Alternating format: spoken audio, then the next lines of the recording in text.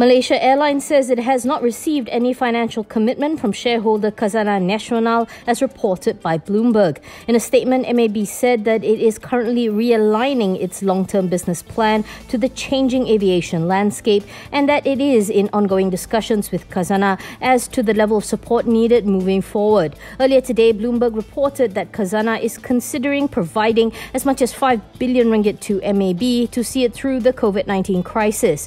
MAB would have used this lifeline to resume some operations it has suspended, said the report, quoting sources. If the exercise had happened, the struggling flag bearer would have joined the ranks of other carriers around the world that have received aid in one form or another from their shareholders. MAB most recently welcomed a new chairman, ex-Petronas chief Tan Sri Wan Zulkifli Wan Arifin.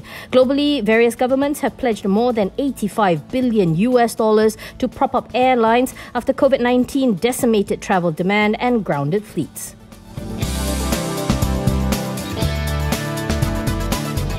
Top Glove recorded its best ever quarterly net profit of 347.9 million for the third quarter, which is more than quadruple what it posted for the same period last year. For context, this quarter's net profit is equivalent to 94% of the full year net profit for FY19. Revenue for the quarter jumped 41.85% to 1.69 billion from 1.19 billion ringgit previously. Unsurprisingly, the record numbers were due to the unparalleled growth in sales volume on the back of the global COVID-19 pandemic. The group declared an interim dividend of 10 cents per share. In a statement, Executive Chairman Tan Sri Dr. Lim Wee Chai says its record high results are a testament to its strong foundation, which has been decades in the making. Going forward, Top Glove is expecting to see more robust quarters ahead, driven by strong demand growth, high utilization and additional capacity coming on stream. It has earmarked 3 billion ringgit for capital expenditure to build 450 lines with a new capacity of 60 billion pieces.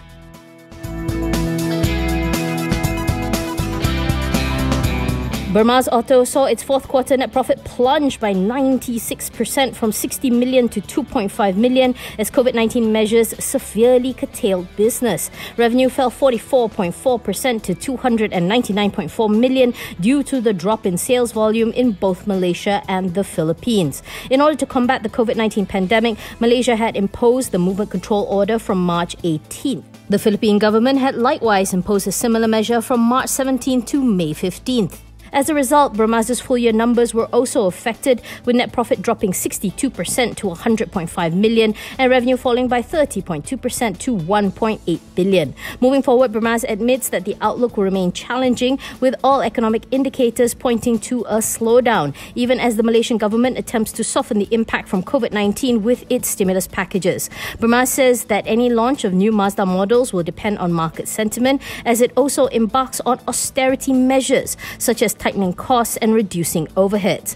But it has also embarked on some new marketing strategies via e-platform as it seeks to adjust to the new normal.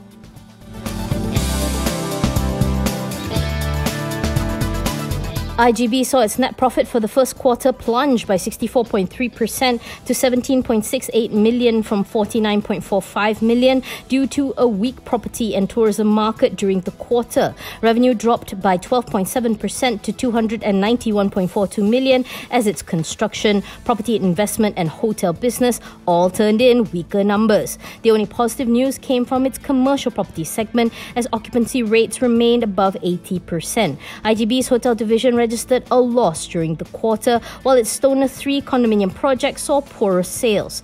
Going forward, IGB says the extent of the impact from COVID-19 on the group will depend on how long the outbreak will last and the level of economic activities. On its part, IGB says it is working to reduce operating expenses.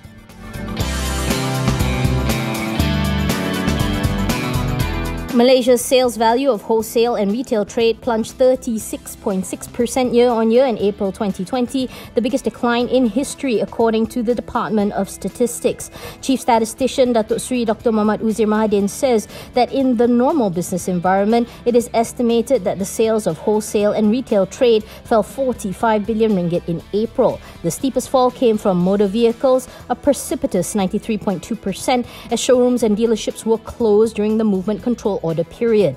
Retail online sales, in contrast, saw a significant increase of 28.9%, indicating the expansion of e-commerce activities. Retail trade declined 32.4% year-on-year, while wholesale trade dropped 26.3% due to the double whammy of the MCO and disruptions in the supply chain from COVID-19. However, according to Uzair, the performance of wholesale and retail trade is expected to be better in May 2020 and the subsequent months, as the government had partially lifted the MCO, which allowed most economic sectors to return to full operations beginning May 4th.